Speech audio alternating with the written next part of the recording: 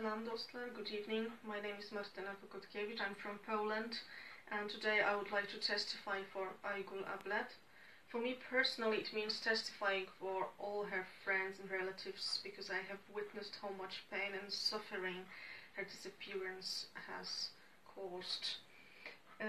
Aygul Ablet was born in 1992 in Kucha district in East Turkestan. Only recently, her brother, who is living outside East Turkestan, has found out that she got detained probably during the summer months 2018, but there is no confirmation if we are talking about a concentration camp or prison. The only fact he knows is that she has been detained. So maybe for more details I would like to show the picture. Aygul Ablet. She is a MA student of Medical University of Xinjiang, which probably is one of the causes why she got detained, because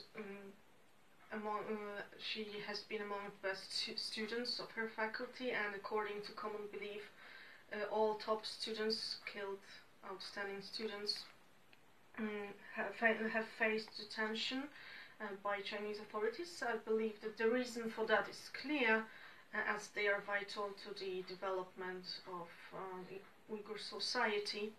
And there's another fact that might be seen as a reason for detention, namely her brother, which means one of her closest relatives, lives abroad, which provides her contact with outside world. The message behind this, the message I would like to convey is clear.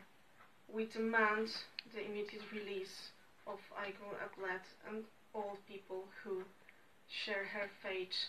The systematic persecution of the Uyghur society by Chinese government must cease. Rahmat.